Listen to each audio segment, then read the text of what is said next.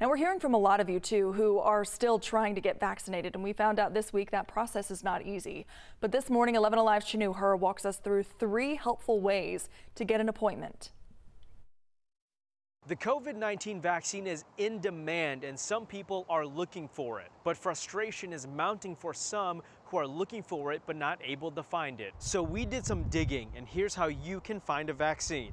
We now know some grocery stores have a limited supply of the vaccine and eligible people can get them. Publix, Kroger, and Ingalls say, though, you have to make an appointment on their websites. Kroger is working on a phone number for appointments. Cobb and Douglas counties are opening up more slots for next week only for appointments at Jim Miller Park. But a warning, due to high demand, their website may have some problems. But regardless, if you're interested, the counties say to check this website. The good news, you don't have to live in Cobb or Douglas County to make an appointment. If these 2 options don't work for you, this one might. The Georgia Department of Public Health's website has a vaccine locator search. Type in a county or city and a whole list of options pop up with contact information. We know this is a lot to take in, so we've made it easy for you. We put all of this information into one story, and you can find that on 11alive.com.